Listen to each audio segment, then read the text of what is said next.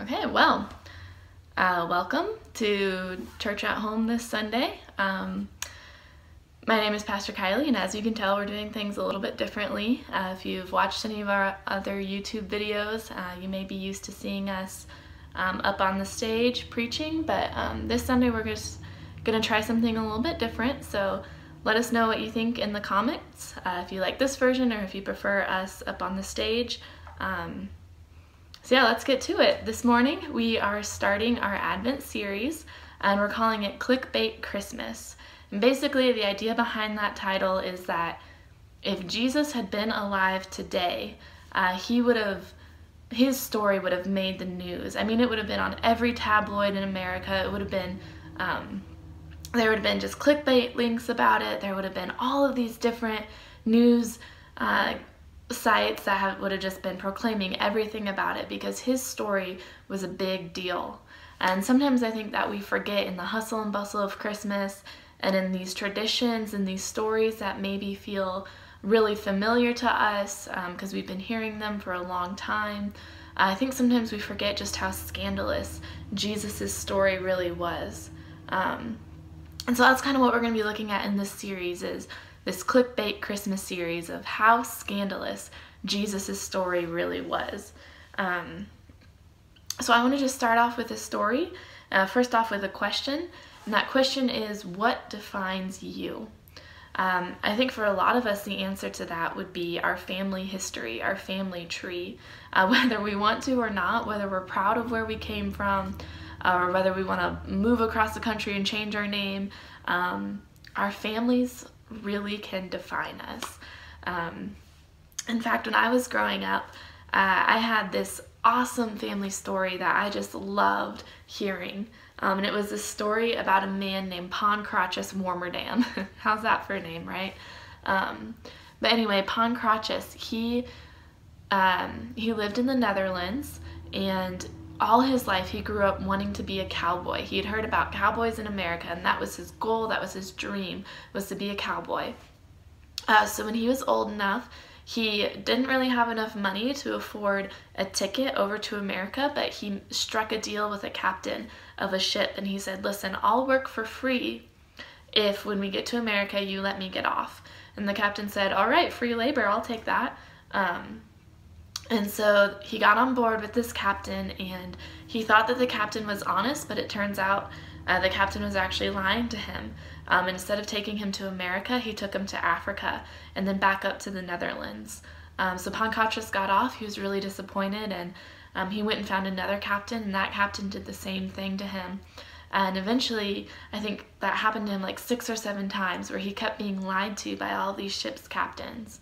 And then finally he found an honest, good captain who kept his word, who took him to America, let him get off at Ellis Island, but instead of going through Ellis Island, Pancratius actually snuck around the island and went into the heart of New York, but not knowing any English. This is my favorite part of the story. Not knowing any English, he had trouble ordering at restaurants, like getting food and stuff. So he went to this restaurant and he sat down next to a guy, and that guy ordered apple pie and coffee.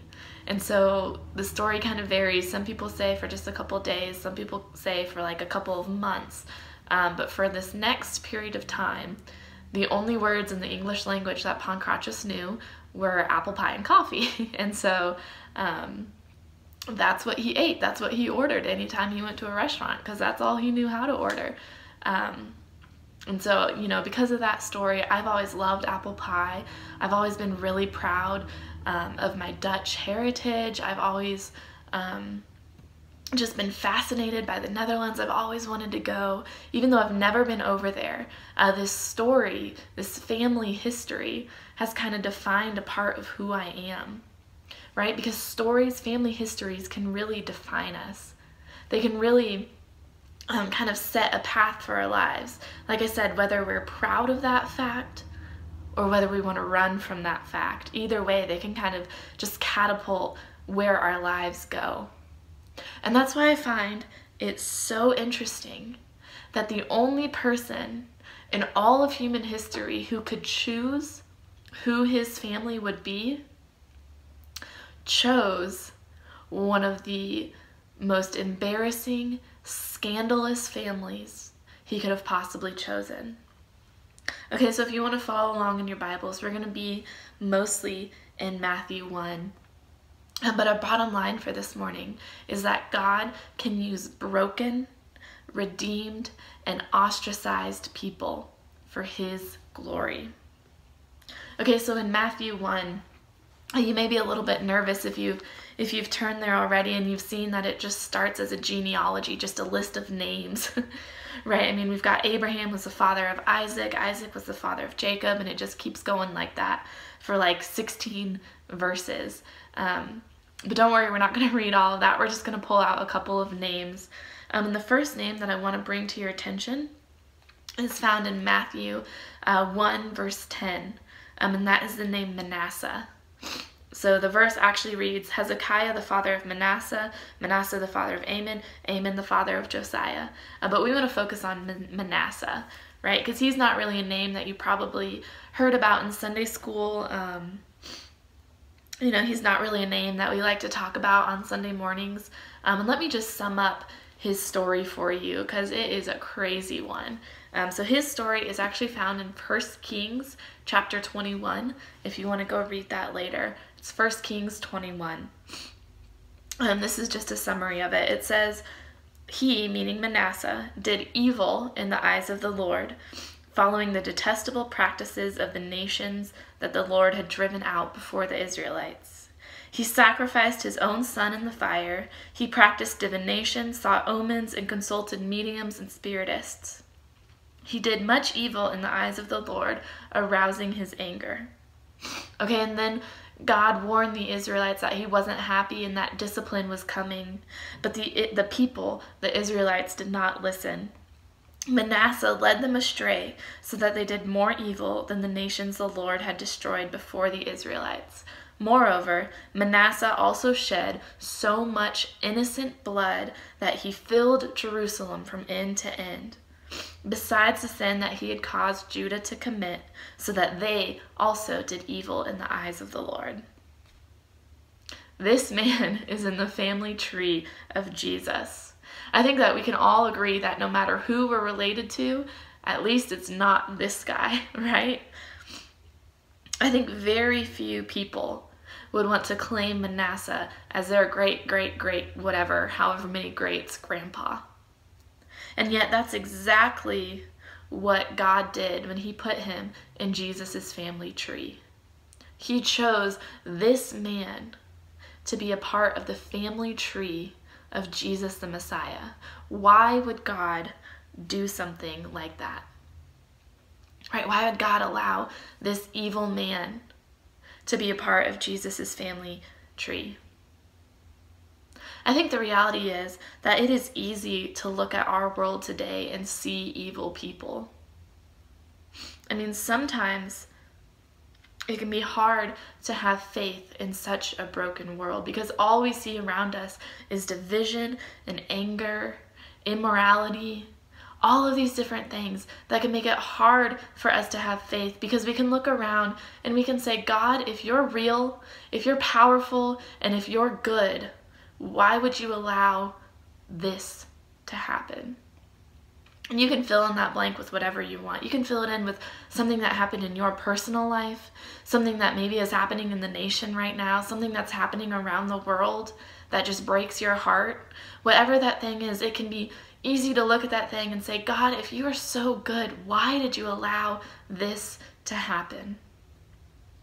And I think what God is saying through the story of Manasseh and through including Manasseh in Jesus' family tree is that he is in the business of redeeming broken people. He can use broken people for his glory.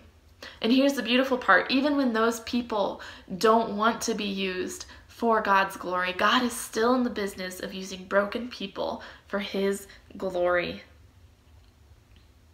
Right? Because looking in hindsight, I'm sure there were people in Manasseh's day who looked around and they said, God, if you're so good, why is this man in charge? If you're so good, then why is a murderer the leader of your people? And yet, looking in hindsight, we can see that God was setting Manasseh up to be a part of this family tree of Jesus. And so in hindsight, we can kind of see a little bit of God's plan, right? Because we don't always know the full story, but God does.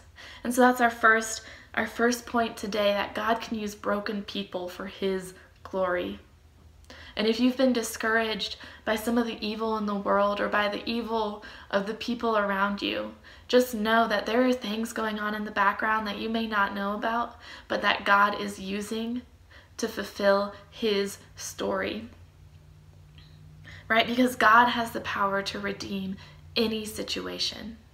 But the beautiful thing is, even though Manasseh never admitted that what he was doing was wrong, even though he never had this repentance story, right, God still used him. But the beautiful thing is that when we come to God and when we admit that we are sinners and we need God's grace to just fill our lives, then he doesn't have to wait generations to bring about the goodness, but he can actually redeem our situation right now. And we see that in another one of Jesus's great ancestors. We see that in the story of King David, right? Because in Matthew 1:6, it says that King David was the father of Solomon, whose mother had been Uriah's wife, right? So David is listed in the family tree of Jesus. And what I love about the way Matthew writes is that he's not listing any of the good things that David did, right? During David's time, Israel was at its peak. It was at its golden age during David and Solomon's time, right? And so future Israelites, or I guess past Israelites now, they would look back at King David and say, man, those were the good old days. And Matthew could have referenced any of those good things that David did. But instead, he reminds us that the mother of Solomon had been Uriah's wife. And a good Jew living in the time that Matthew was written, they would have known exactly what that story was referencing. But if you're not familiar with your Old Testament history, I'm just going to summarize the story for you. Okay, so basically,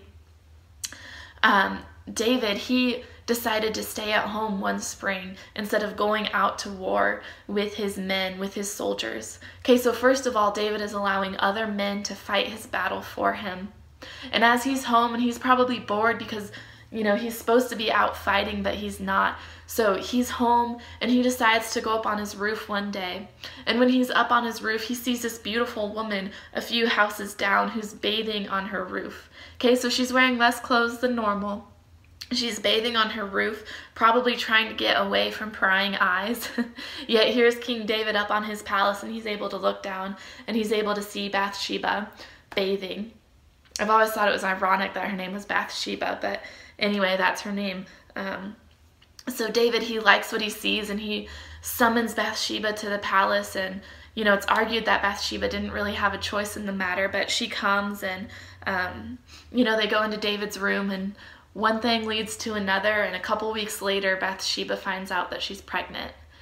And this is a problem because Bathsheba's husband is Uriah, who's a soldier in David's army. So he's out fighting for David. And so what David does is he calls Uriah home and he says, hey, you've been doing a really good job. I just want to reward you. Why don't you go home and spend some time with your wife? And Uriah says, how could I do that? How could I go enjoy my wife, enjoy being home when all of my men are out fighting? And so instead of going home, he spends the night on David's doorstep. And so David said, well, that solution didn't really work. So instead of just coming clean then about his sin, he sends Uriah back to the battlefield with a note for the commanding officer that says, put Uriah at the front lines and then draw back from him, so that Uriah gets shot down and killed. And so that's exactly what the commanding officer does. He puts Uriah in the front lines. He actually does this horrible, tactical move that would put a lot of his men in danger. But the whole point of it is to get this one guy killed. Okay, so now David is not only an adulterer, but he is also responsible for the death of one of his leading commanding officers. Okay, and so David He does bring Bathsheba into his home, and they do get married, and he takes her as a wife. So there's a little bit of redemption there, but there's still just all of this covering up that David has tried to do, and he still hasn't been confronted until one day Nathan the prophet, he comes to David and he confronts him about what he's done. And instead of having a hard heart, what David does is he repents. And he comes before the Lord and he says, God, what I did was wrong. And we have some beautiful psalms that David wrote that just remind us of how he was feeling. They're very raw, they're very real feelings that he experienced because of this sin that he committed and now realizes was wrong. And so he comes before the Lord and he repents. And the Lord accepts his repentance, and he offers him forgiveness. And then out of that union between David and Bathsheba comes King Solomon, who, like I said earlier, was one of the two kings during Israel's golden age. And then out of Solomon eventually comes Jesus. And that's the kind of thing that God can do with broken people who know they are broken. Right? God doesn't call us to legalism. He doesn't call us to trying to do all of the right things to please him. He just calls us to repentance. And out of that repentance comes forgiveness, and out of that forgiveness comes new life. And just like in David's life, he didn't have to wait generations to see the good that God was going to do, but he right away saw good come out of his repentance. And that's what God wants to do through each and every person who asks for repentance, who asks for forgiveness. Okay, so God can use broken people for his glory. God can use repentant people. He can redeem their situation, and he can bring good out of things like that. I love what Tim Keller says. I think it perfectly sums up both the story of David and the story of Jesus, or the message that Jesus brought to people. Tim Keller says this. He says, the gospel is this: we are more sinful and flawed in ourselves than we ever dare believe. We are more sinful and flawed in ourselves than we ever dare believe. Yet, at the very same time, we are more loved and accepted in Jesus Christ than we ever dared hope. We are more flawed than we ever dare believe, yet we are more loved than we ever dare hope. And that, my friends, is the true meaning of Christmas. That right there. And that's why we celebrate Advent year after year, just to celebrate that simple truth, that God can redeem any situation. And I love that Bathsheba is mentioned. She's not mentioned by name, but the fact that she's referenced at all is such a beautiful reminder of God's glory. And what I love even more is that Bathsheba is not the only woman mentioned in the genealogy of Jesus, in the family tree of Jesus. And what I love about the other women that are mentioned is they're not good Jewish girls. In fact, out of the 5 women, 3 of them are not Jews. And coming from a Jewish Messiah, that's not what you would expect. First of all, in the Jewish culture, just in the culture of that time, this was a very patriarchal society. And so women weren't mentioned in the family tree because honestly, all that mattered was who your father was. So women were hardly ever mentioned in genealogies. And yet the genealogy of Jesus has 5. And out of these 5, 3 of them aren't Jews.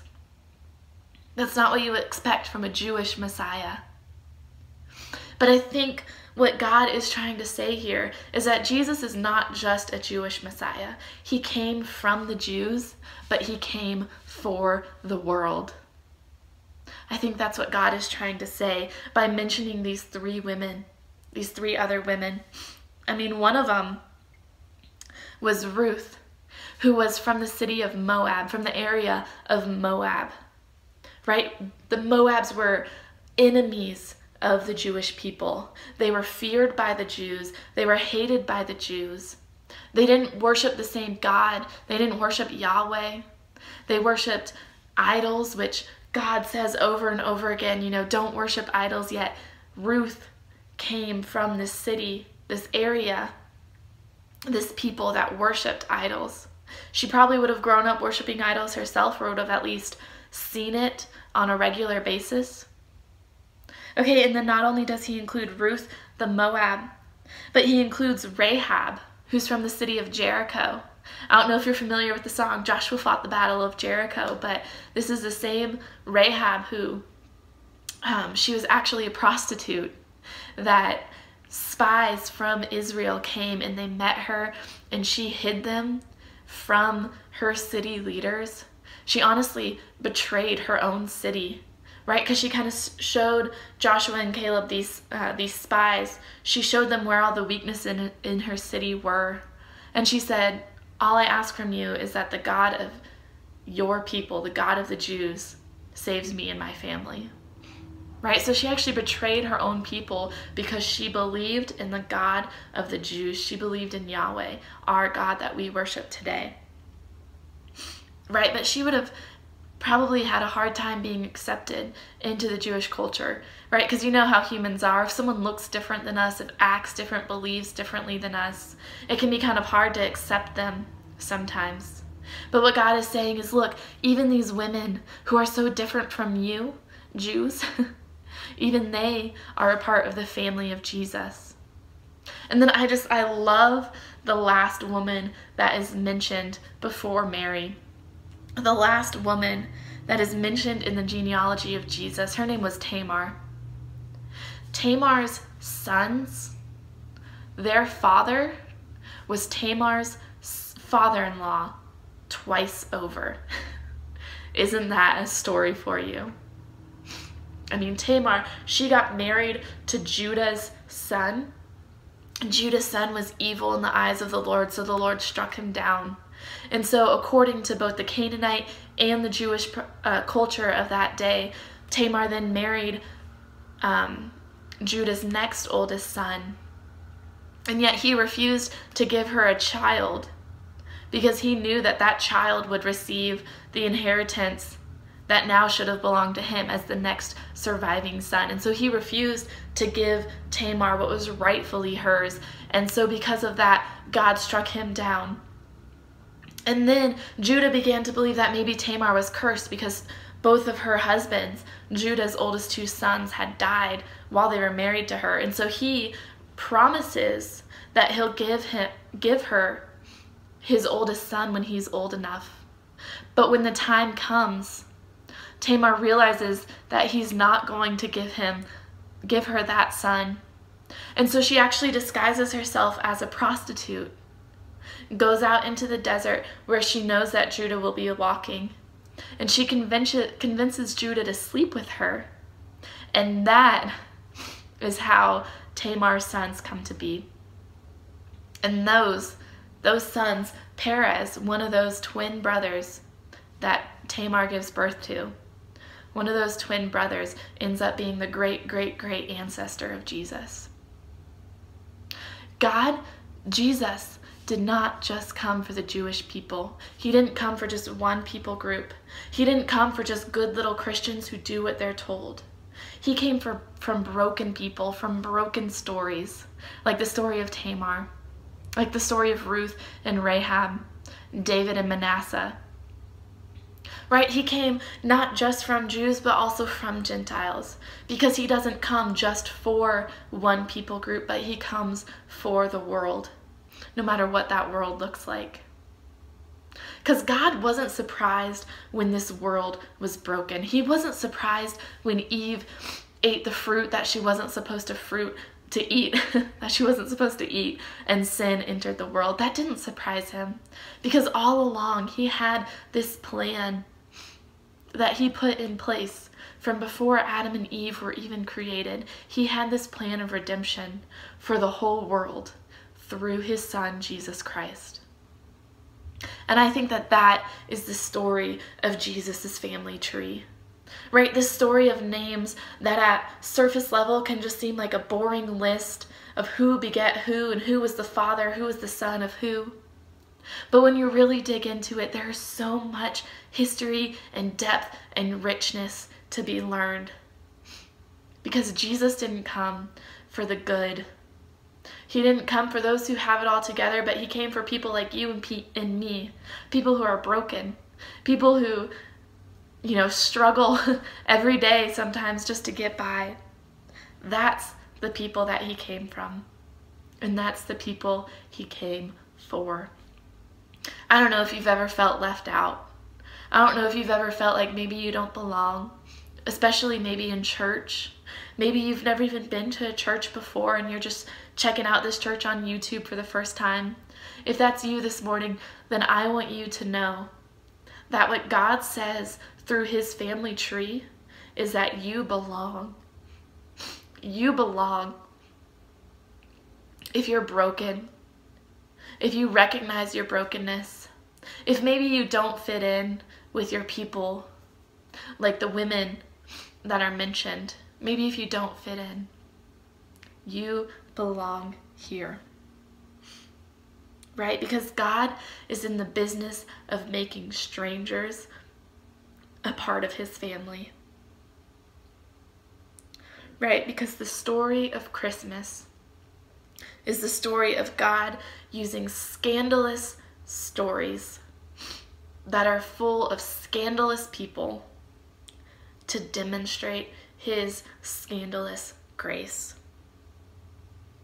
And that's why we're calling our Advent series Clickbait Christmas. Right? Because we can get so caught up in the tradition and the fuzzy, warm, fuzzy feelings that we get when we think about the little nativity scene, and we can forget that these are real stories full of real heartbreak that happened to real people. And that happened because of a real Messiah. The story of Jesus, even before his birth, is scandalous and shocking. Just like my story, maybe just like yours too. God uses evil for good, like he did with Manasseh. If you're afraid of what kind of evil this world is coming to, just know that God can use evil for good, like he did with Manasseh. He uses repentance to change the world, like he did with King David.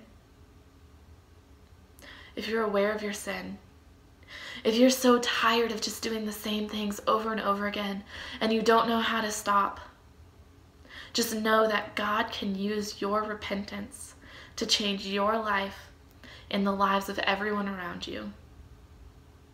God can use repentance to change the world just like he did with David. And God brings outsiders. He brings strangers. He brings people who don't fit in. He brings them into the family, just like he did with Ruth and Rahab and Tamar. God brings strangers into the family. So if God can do all of that with these crazy stories, my question for you is, what can God do with your story?